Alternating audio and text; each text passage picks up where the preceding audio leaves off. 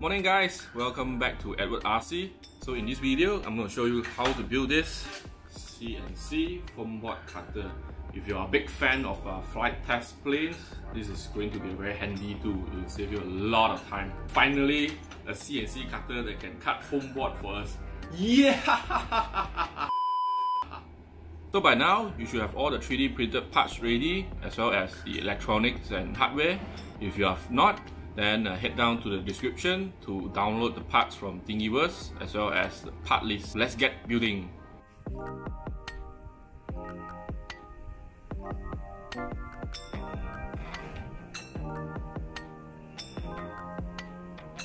Alright, first part, we are going to install the needle cutter assembly, which looks something like this. So you'll need a X plate B, C, motor mount, and all the other parts as shown here, which is for this. First, you will need to join the plate B and C together at a 90 degree like this. Notice the orientation, and for the first time it may be tight, you can't put it in, but actually the tolerance is correct. It's just that in certain printer there's this elephant leg at the edge over here, so it's a little bit tight, so you need to file it here so that it fits.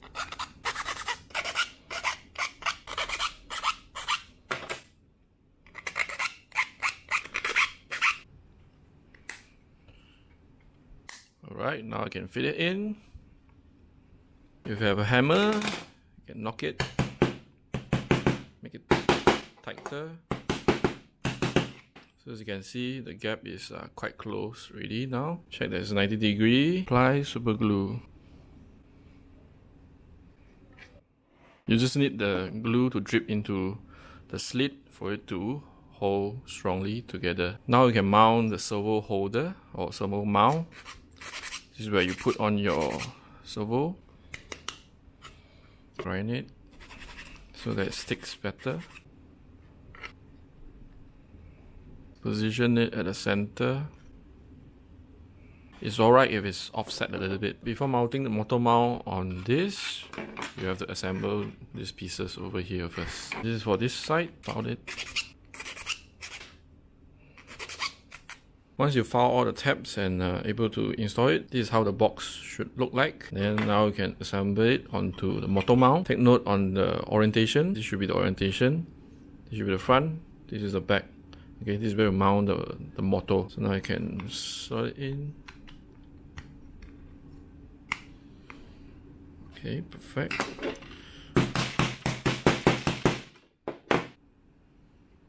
Alright. So for this part, even if you don't apply glue, it's very tight.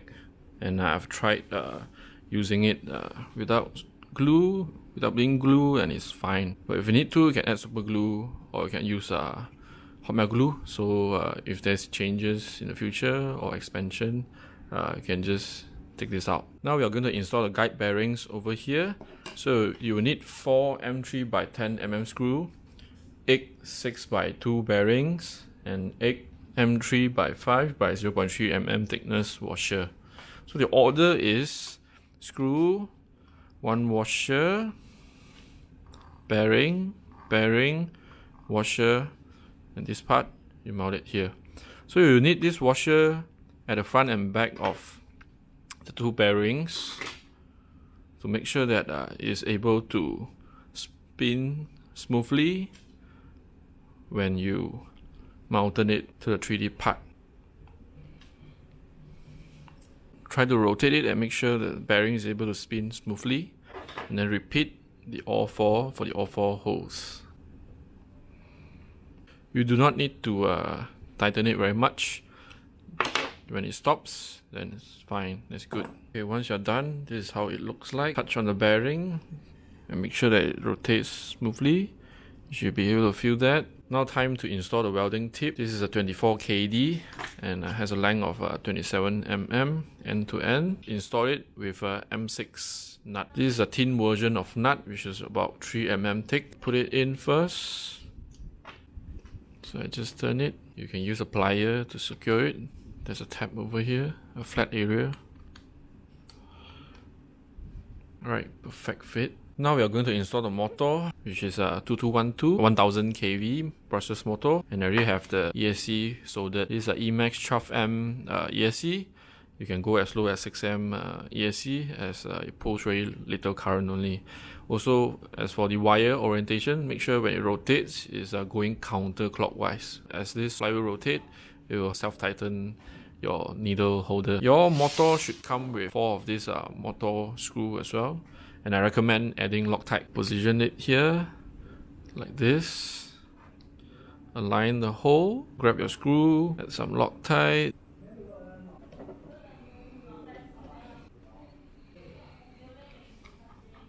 Once you install the motor, you can now mount it to the plate C. But as you can see here, the hole here is for M3, but it's quite tight here, so I'm going to drill it with an M3 drill bit.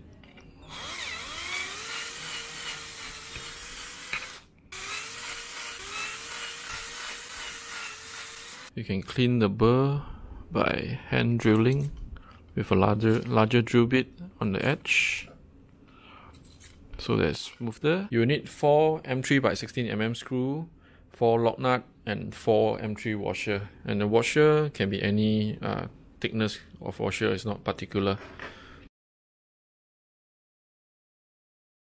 While pushing on the M3 screw, align with the hole at the back. Okay, once it's went through, put on a washer, then lock nut. Okay, then repeat again on other slot. Now I've installed all 4 screws, and I'm going to tighten the lock nut, but you do not want to tighten until that both plates hold onto each other closely. You want to leave a little bit of gap here so that the whole thing can slide. Okay, so I'm going to try first to tighten all until it's almost fully tightened. Then let go a few rounds.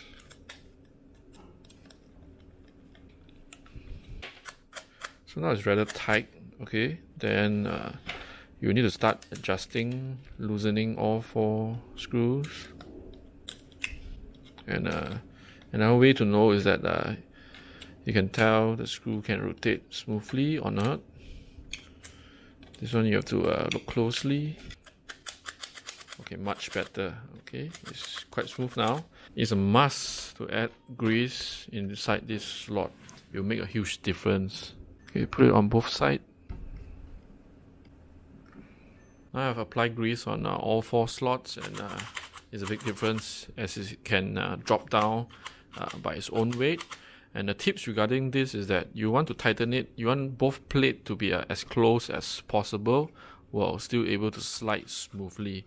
Because if the gap is too large, this becomes part of vibration, more noise. So try to tune it as close as possible. That will make it run very quietly without extra noise, yet still able to slide smoothly. So as you can see now, it's really smooth. Okay, you want it at least when you push it up, it can come down by itself. So that should be good enough. Now in your case, this is where you solder your motor and your ESC together. And once you've done that, and making sure it rotates at counterclockwise rotation, then you can apply hot melt glue here to secure it to the back plate. Let's put it in the middle. Once it's dry, now you can install your 9-gram servo. This is just a plastic Tower Pro SG90 9-gram servo. And then it's very crucial when installing the servo. Okay, you want it to be installed as much to the right side here as possible, but not all the way in. If you, for example, here if you go all the way in, it blocks. See, it blocks it from going down for all the way down. So what you do is you install the servo horn, okay, but never install the screw. Then as you slot it in, now just give it some practice first. Okay, you want the servo horn to be at the center of the plate at the front. Look at here, right? It's at the center. And then take a look at the gap in between the horn and the plate at the back plate. Okay, to the right, as much right as possible. Servo horn at the middle. Okay, so if you do not install this properly, if it's having too much of load with the servo horn brushing a plate, it could restart your Arduino Uno because there's too much load, and then your PC USB just shut it down. Then you ruin your cut. So once I'm satisfied with the position, apply hot melt glue here again. So it's best to use hot melt glue because if you screw it up, you can still remove it. Now slide it in carefully, and then make sure it's on towards the right, and then make sure the servo horn is at the center of that plate. It's very crucial. Now the glue is dry, and I just want to give it a test that the servo can move up and down easily, no binding. Okay. Once it's installed, now remove the servo horn, okay, because we do not know what is the position now, and you're going to calibrate that in when you fire it up the Arduino Uno later when your machine is completely built. Otherwise, if you left it in and then as you fire up Arduino Uno or you do calibration, this may cause it to jam because of the wrong position. Okay, keep your servo horn and your screw at a safe place.